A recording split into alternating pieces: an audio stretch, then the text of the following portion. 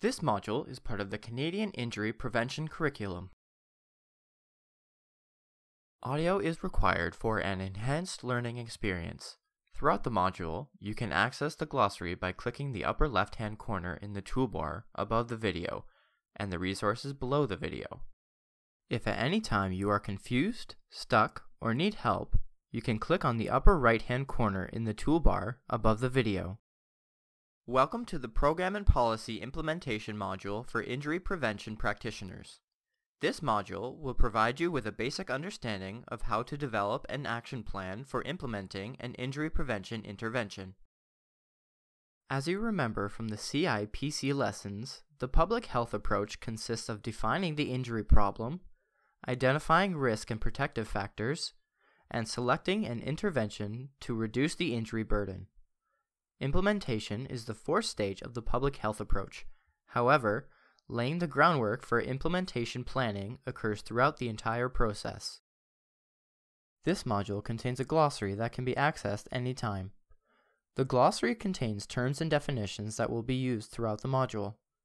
If, at any time during the module, you would like to review a term's definition, this glossary can be accessed on the upper left tab in the toolbar above this video on the page where the resources are.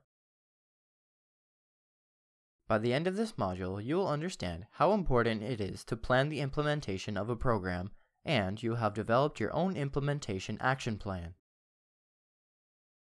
There are four main components of implementation, all of which we will take a closer look at later in the module. The four main components are 1. A well-planned implementation strategy using an action plan. 2. Maintaining the fidelity of the evidence-based prevention strategy you are implementing. 3. Adapting the intervention for new populations and settings. And 4. Making sure there is an effort to measure and increase sustainability of your implemented program. Developing an implementation strategy is a non-linear process. Stages can be skipped and revisited at a later date. For example, a working group may be formed at the beginning and then updated with more knowledge users throughout the process. Unanticipated events may affect the success of the program. To map the process and supports needed, practitioners or researchers can develop an implementation action plan. A key element of the implementation strategy is defining and setting your plan. An action plan assists implementers to visually think about the necessary inputs that support the intervention, the core activities that are markers of success of the program, and the resulting outputs.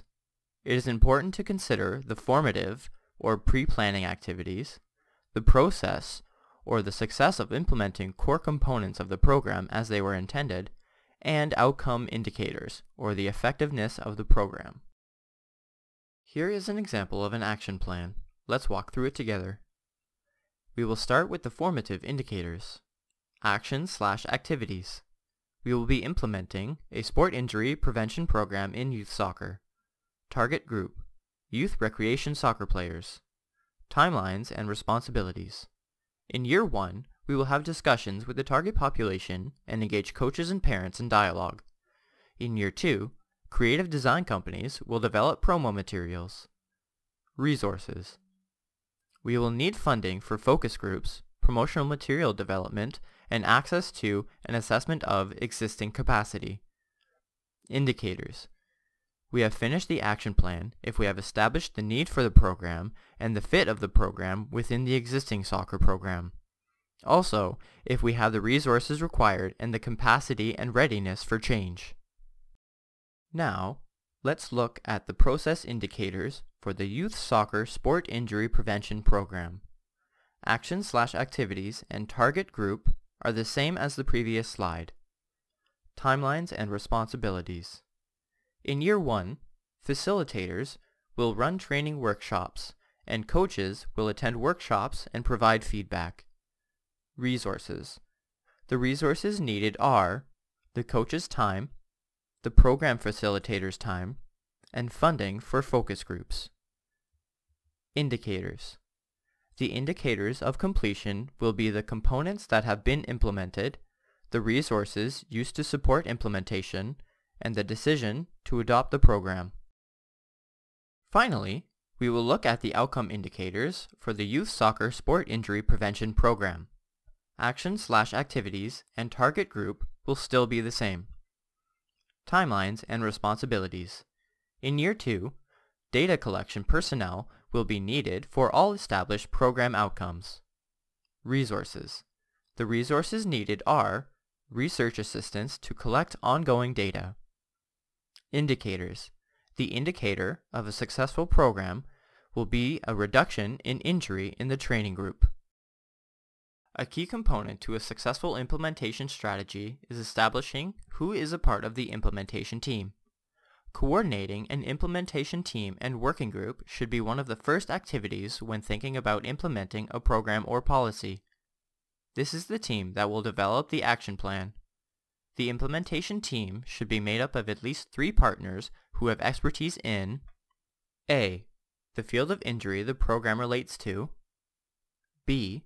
Undertaking innovative program implementation, C. Knowledge of implementation science/theory, and/or D.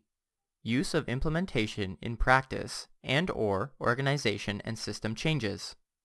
From our previous example of youth soccer, identify the partners and collective areas of expertise required for this implementation team.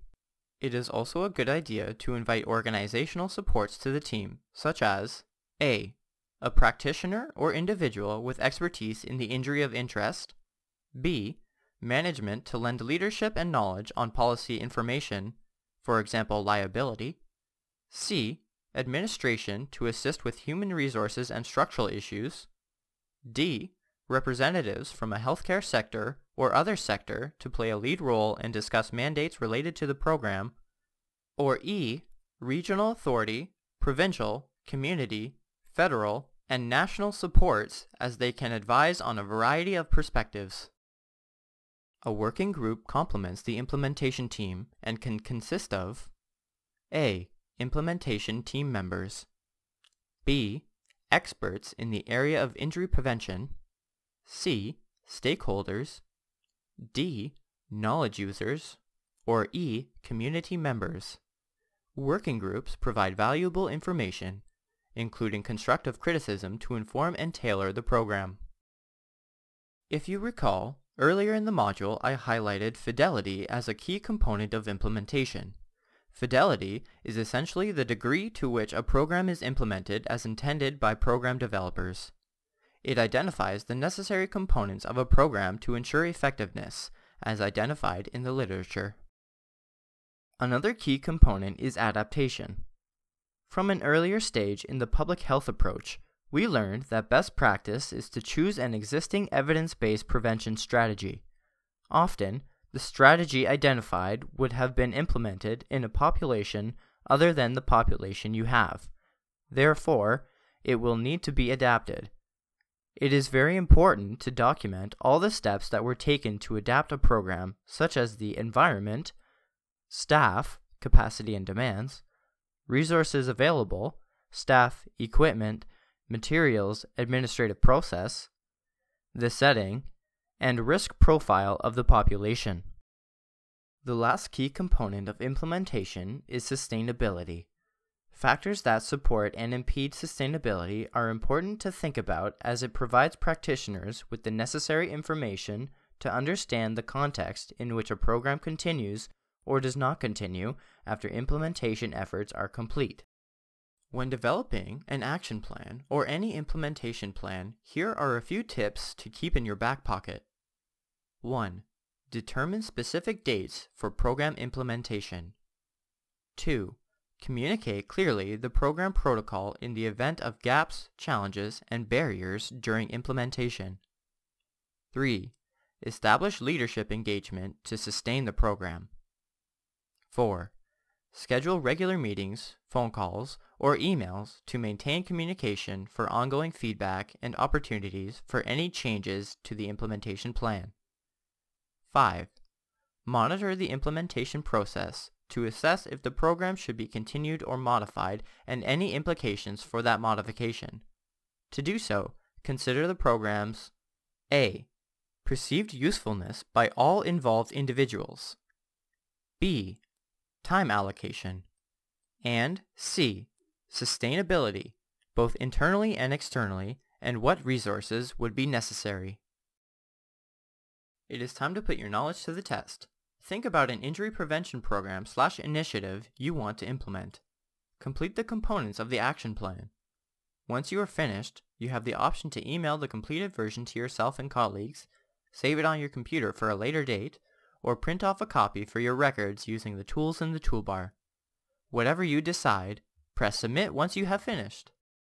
Here you will find some recommended resources and readings on implementation if you would like some further information. There are two parts to the module evaluation. The first is intended to assess if you have shifted your readiness to tackle program/policy implementation. It's comprised of two question groups.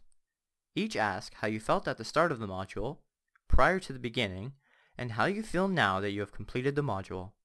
The final question of the self-evaluation is an exercise aimed at behavior change. Congratulations! You have completed this module.